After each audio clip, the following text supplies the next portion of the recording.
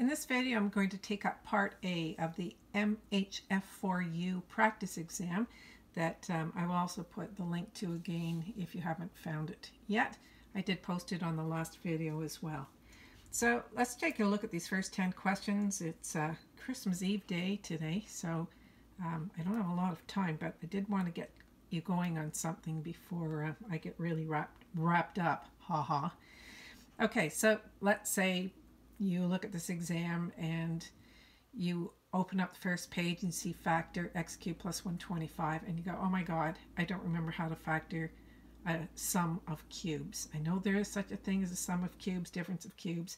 Teacher didn't give you the formula. So I guess maybe right now is the time to learn the formula, unless your teacher is going to be nice enough to give it to you. It's easy to remember, and I'll show you how you can do it. So this is a cubed plus b cubed. Okay, so all you have to do is write out what you see here without the cubes, a plus b.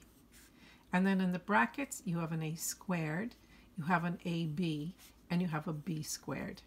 Okay, so a squared, ab, b squared, not 2ab. Okay, it's not, you're not squaring a binomial here. You're factoring a sum of cubes. So because this is plus, this is going to be minus, and it's always plus at the end. So if it was minus b cubed, this would be a minus b, and then you put a plus here. Okay, so what's the cube root of x cubed? X. What's the cube root of 125? 5, and you're off to the races. So you have x plus 5 times x squared minus 5x plus 25. There you go, you got 1 mark. Yay! Express 130 degrees in terms of pi. Okay, so we want radians in terms of pi. So you know that 130 degrees is how many pi radians? But you do know that 180 of them would be pi.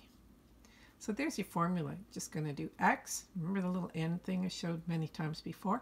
So you go down, across, and down. So x is pi times 130 over 180. So x equals, I'm going to write it here, and then I'm going to simplify it for you. So 130 pi over 180. And all you can cross out are those zeros. So that's 13 pi over 18. 2 marks, yay. For the function y equals negative 2 cos 2x plus pi over 3 minus 1, state the amplitude. So remember that when you talk about amplitude, it's always an absolute value. Do not say the amplitude is negative 2. The amplitude is simply 2. What is the period? The period, remember, comes from the little formula. We have period equals 2 pi over k. And in this case, our k is a 2. So 2 pi over 2, 2 pi over 2, that's going to give you pi. Now your teacher's only going to look here because they're only worth 1 mark, right? So as much as you might know what you're doing, if they're only worth 1 mark, it's only looking for the answer. What is the phase shift relative to y equals cos x? So the phase shift, remember, oh look, teacher's trying to fool you again. That was me. You have to factor out the coefficient of x. Don't forget that. Probably got nailed on that in grade 11. Don't let it happen in grade 12. So this becomes pi over 6. Make sure you divide it properly, minus 1. So you always double check to expand. So 2 times pi over 6 would be 2 pi over 6, which is pi over 3. If you said, I don't know, 2 pi over 3, and you tried to multiply it out, you would not get this again, right? So that's a good way to check it. So phase shift, it says plus, so it's going to be pi over 6 left. What is the y maximum? Okay, so this is your axis. So axis is at 1, negative 1 here. And so I'm going to add and subtract 2 from that. That would give me my maximum. And minusing 2 would give me the minimum. So here's my max, here's my min. But I'm only asked for the max, so the max is 1. Express secant 3 pi over 2 plus theta as a trigonometric ratio of theta. Okay, so when you see this 3 pi over 2, you'd be thinking co-functions, right? The co-functions, anything pi over 2, 3 pi over 2. So remember where you are at 3 pi over 2, that would be here. And I'm adding theta, so I'm going to be in the C quadrant. So secant in this quadrant is positive. That's the first thing you check. You check the sign of the function that you're starting with. Okay, don't go to its co-function. So secant and cosine, that means it's going to be positive. So I don't have to write a positive here, just don't need to worry about that. And secant goes to cosecant. So it's the cosecant of theta. Express m to the x equals p in the logarithmic form. So this is our little b a log bay. There you go. Remember this little saying, be a log bay, it's right there for you. So b, this is my m, is b. So it's going to be the log of m, because b is here, right?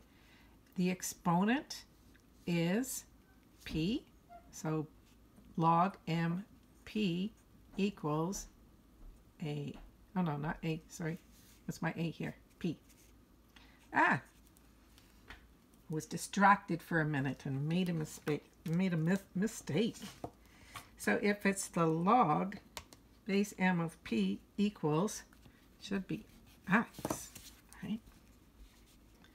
Okay, because the exponent is x. That goes here. Base, answer, exponent. Base, exponent, answer. Okay, so remember this little saying here, though. That will really help you along. Express log x minus 1 minus a half log y 1 log y plus 3 log x is a single log.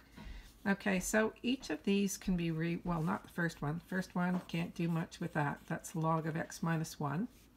Now I'm going to move the exponents first.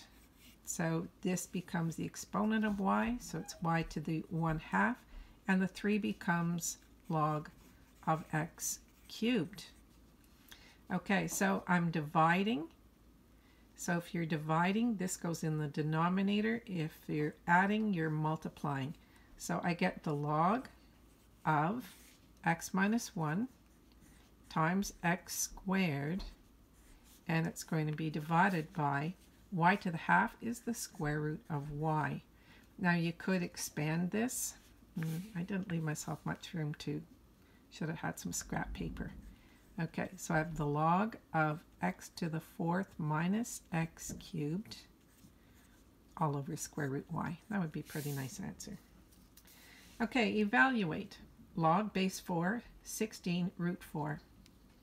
So when you see the 4 here, it's best if you can get these written with a base of 4, which you can do here. So that's the log base 4 of 4 squared times 4. Now remember, the square root is a 1/2 power.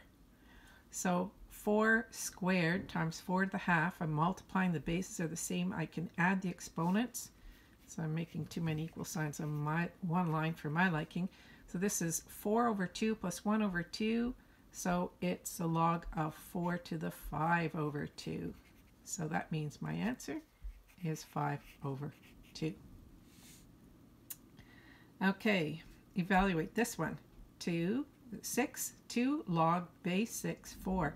Okay, so if the base is the same as the base of the exponent here, I just have to move this up here. So that means this is going to be 6 to the power of log base 6 of 4 squared, which is 16. And there's my answer, 16. Log base 532, correct answer to 2 decimal places. So if you want 2 decimal places, that's pretty obvious. You're going to need to use your calculator. So remember that you can do change of base formula. I can do log of 32 divided by the log of 5. Now that's going to require a calculator. So let's bring one in here. So I've got the log of 32 divided by the log of 5, and I get 2.153. 2 decimal places would be 2.15. Okay, moving on to bigger things here. We have number 8, given this. So f equals this set of coordinates and g is this. What's f plus g? So you know that in order to add them together, you have to have the same x coordinates. So this one and this one we can add. This one has a 0 and this one has a 0. There's none for that one. We have a 2, 0 and a 2 minus 3, and this one we can't use. So I just have to add the y coordinates of this.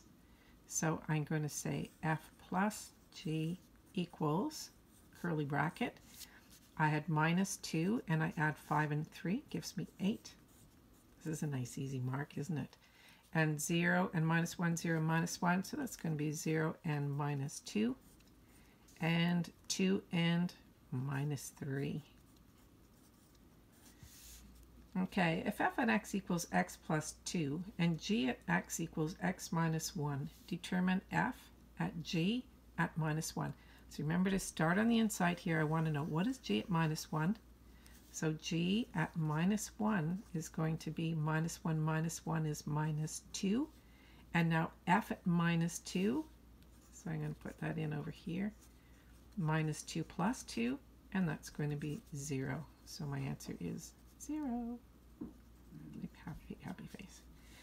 Okay, and number 10, for the function h at x equals 2 to the 3x plus 4, determine f at x and g at x such that h at x, which is what we have here, is f at g at x.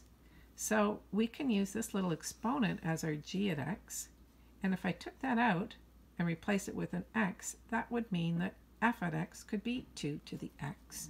So if f at x equals 2 to the x and g at x is equal to 3x plus 4. So you can see if I put f at this, I would get right back to that.